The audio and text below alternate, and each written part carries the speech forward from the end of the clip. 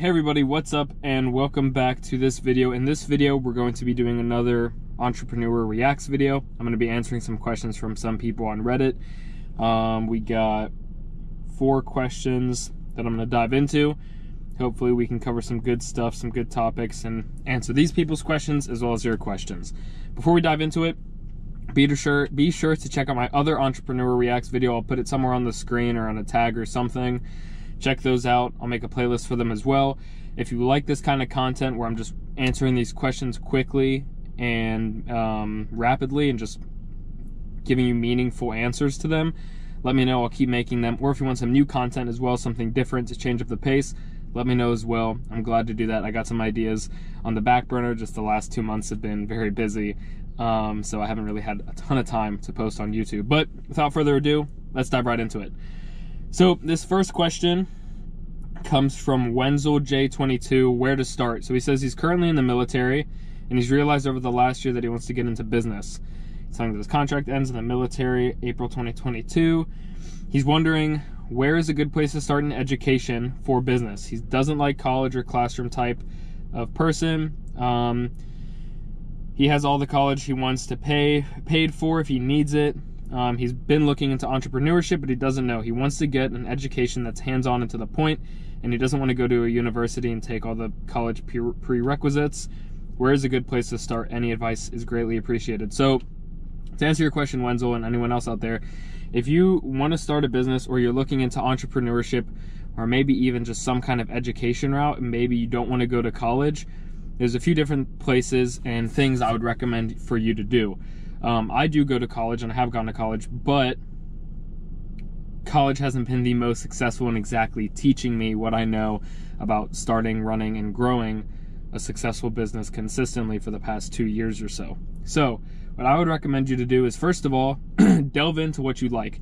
Delve into the different things that you love and what you're passionate and interested in. An easy way to do this is just go on your YouTube and Google search history and just see what you're looking up and watching constantly, and you'll be able to pick out what you really like and what you're passionate in and what intrigues you.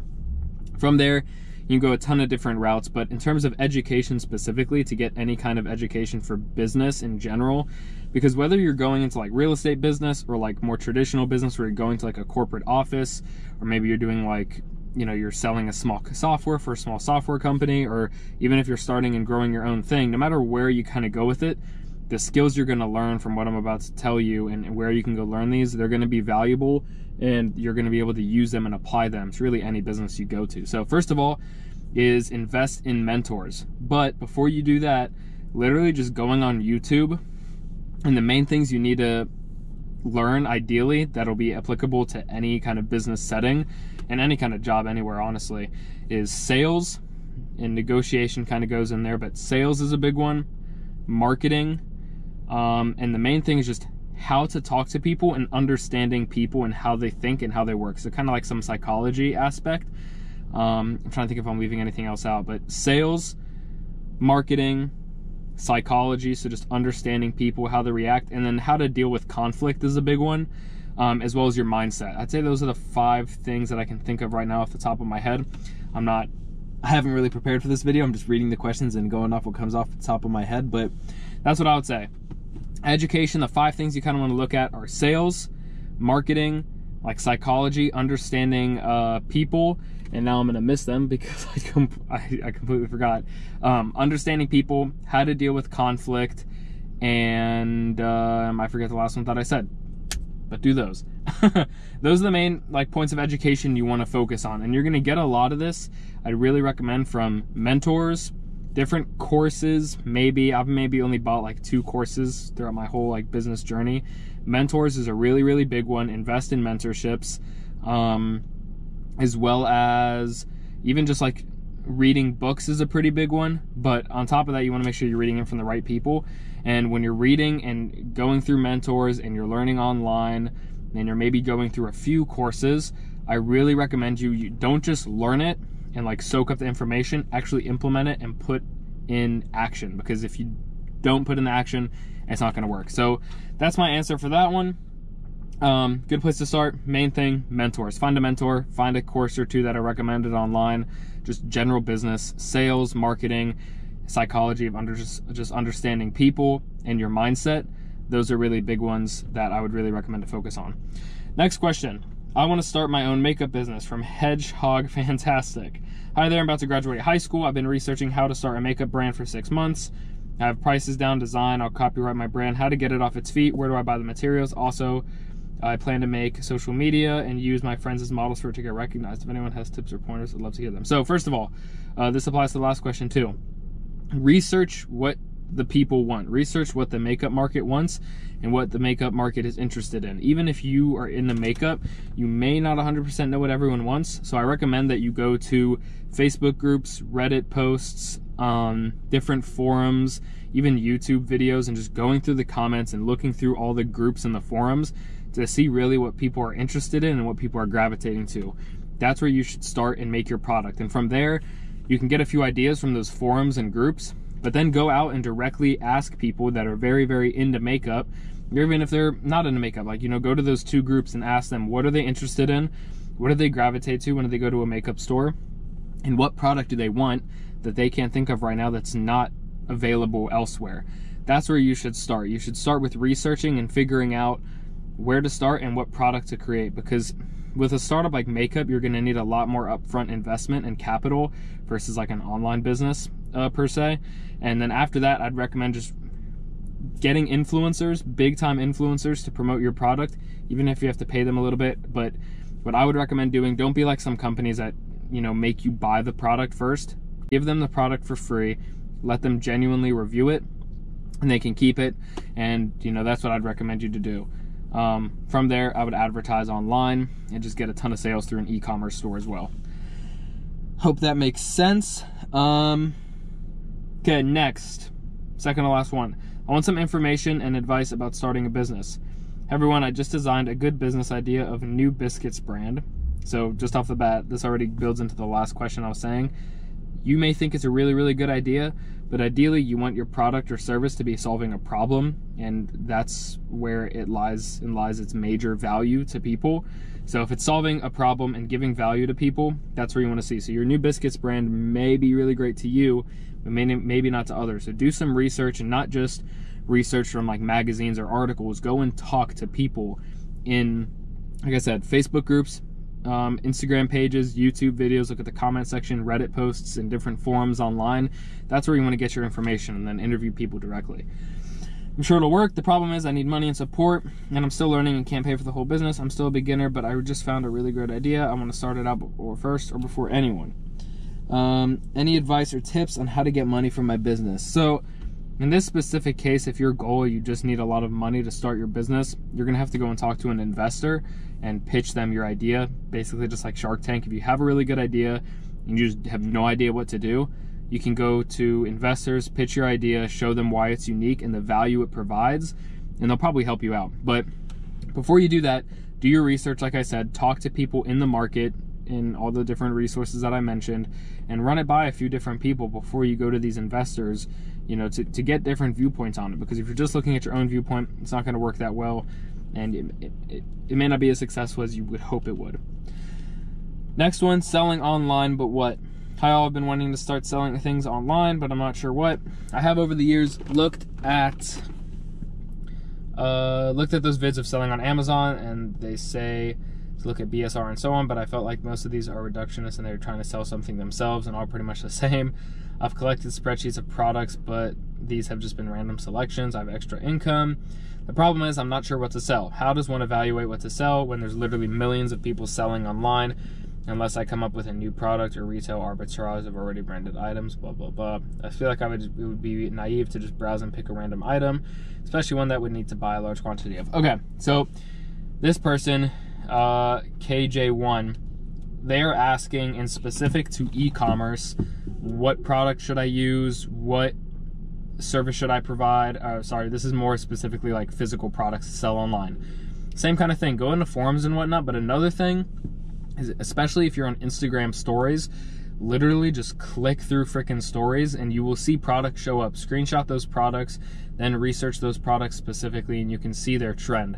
On top of that, once you do that and you see products showing up, type in those products on the Google Trends. If you literally just go on Google and type in Google Trends, you can type in whatever you want to type in and look up a trend for.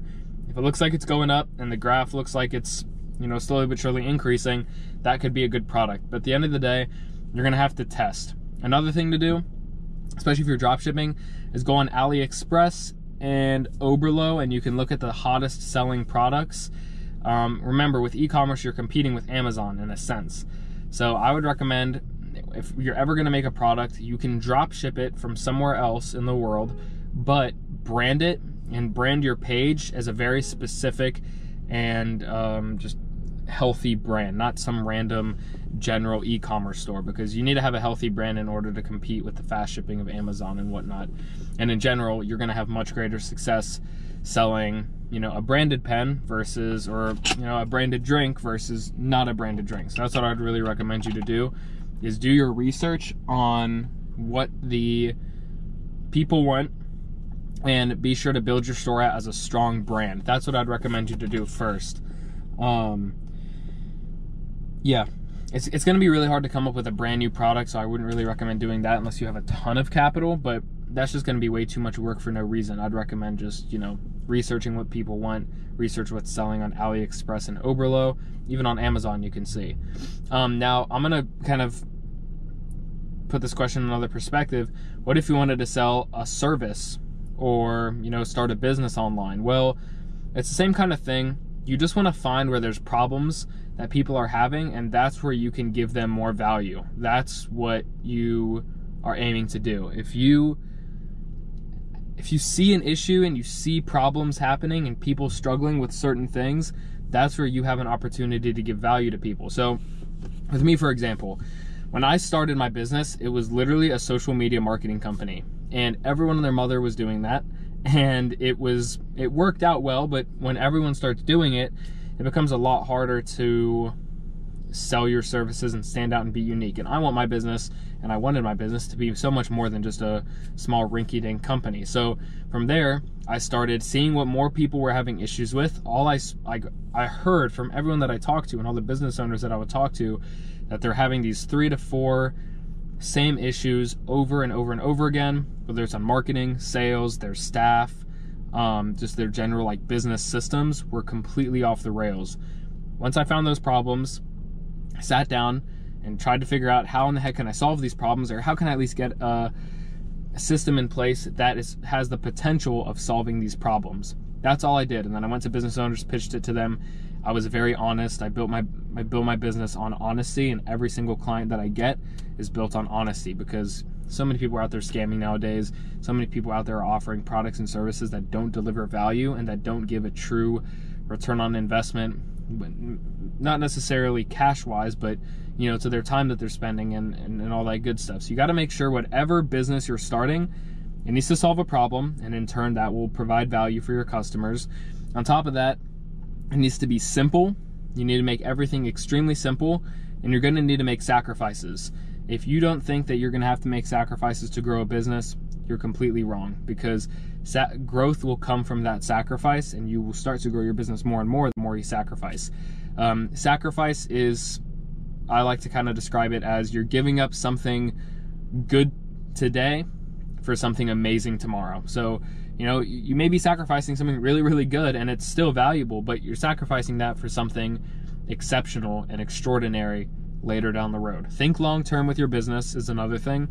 Think long-term, see what the customers want, and make sure you're providing value. So do your research, and test. At the end of the day, guys, you just got to test. Sitting here and thinking about it is only going to get you so far, and that's not far enough. You're going to have to go out there and take action. You'll be rewarded by taking action, not by sitting behind on the sidelines and just observing. You're going to be rewarded for taking action and for taking risks. So if you understand that there's some risks and that it's not going to be perfect all the time and that there is a chance of it failing, that's 100% fine. If you understand that, you're going to be so much farther ahead of other people. So that being said, guys, I hope that me answering these questions helps some people kind of think about how to run a good business, and if you're interested in that kind of stuff, you can definitely do that, and it can definitely work for you really well as long as you focus on the things that matter and you don't get distracted by the thousands of different things that people are trying to sell you and coach you on focus on 1 to 5, not even, probably like 1 to 3 specific things, specific systems, mentors. Mentorships are really, really important. That's how I got started, and I really suggest that's how you guys get started. So if you're interested in anything like that, I don't have a ton of room available for mentorships, but I'm glad to talk to you guys here and there, and I'm glad to talk to you guys through Messenger, on Facebook or Instagram, or you can email me or just comment below. I'm glad to answer any questions. At the end of the day, though, you got to be passionate, because no one can beat passion. You got to be consistent, and you got to take risks, because without risk taking and without assuming that you're going to fail, and if you're afraid of failure, you're never going to get anywhere. So that being said, guys, I hope you enjoyed this video, and if you have any suggestions for the next videos, let me know. Check out my social medias in the description, and check out the rest of my videos on my channel, and I'll see you guys in the next one. Peace out.